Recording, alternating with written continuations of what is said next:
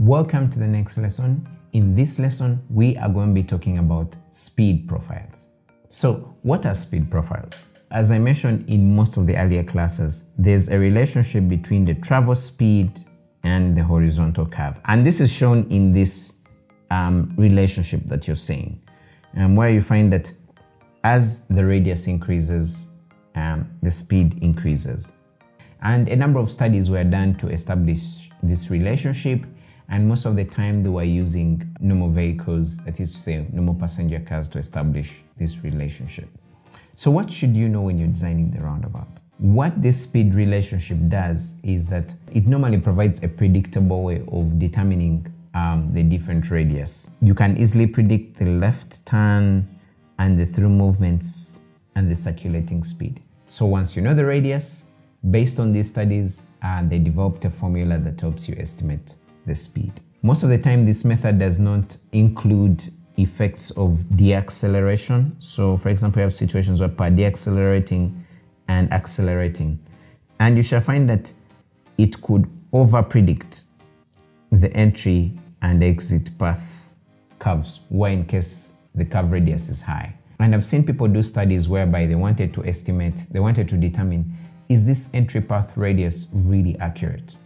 The circulating and the exit, the R1, R2, R3. So they kept driving around the roundabout to try and see. And they found out that their speeds were a bit not expected, because drivers can brake as they come towards the roundabout. What was the expected anticipated R1, R2, R3 could be actually much less in actual speeds. But the good thing, it's just a very good starting point and an estimate. I'm not going to go into the details for this. I don't want to make this a boring lecture, but in Excel, what we're doing is you can further improve this speed relationship that you've gotten to kind of estimate this even furthermore in case you want to do that. V3, again, you can do this. This is just to help you refine the speed furthermore so that you have something that's much more accurate. So as I mentioned earlier, the main goal behind this is make sure you have consistency between V1, V2, V3, V4, V5. Should be speed consistency. And this is what we talked about earlier. There shouldn't be a huge difference. So you should have a difference of roughly 10 to 15 miles per hour or 15 to 25 kilometers per hour. So if you're coming in at 40 kilometers per hour, make sure you step down at least by a speed of 15 to 25 kilometers per hour. That is to say around 25 kilometers per hour at least. We've talked about improving vehicle speeds. These are improved further by increasing the radius or reducing the radius to ensure that we have speed consistency. At multi-lane roundabouts, it's very, very important to have this consideration. So as you're trying to decrease the speed at multi-lane roundabouts, always ensure you avoid the path overlap that we talked about in the entrance and exit curves. So what are some of the ways you find that you can improve the roundabout speed? You can move the roundabout to the left. We've talked about this in lesson 1. You can increase the inscribed diameter. We talked about this in the inscribed diameter lesson. So you find that you can increase the inscribed diameter to improve the speed.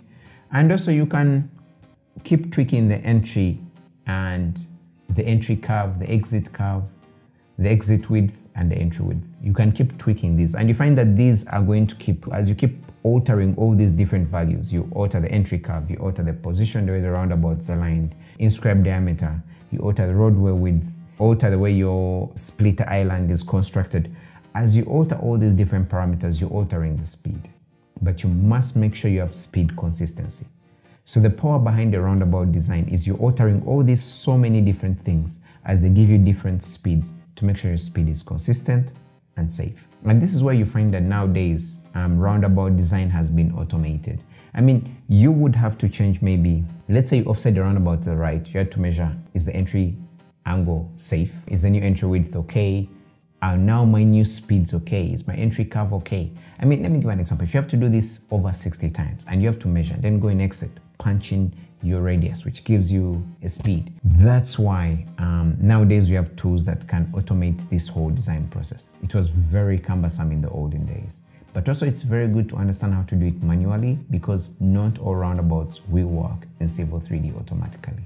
So open the drawing for the speed profiles. I hope to see you there.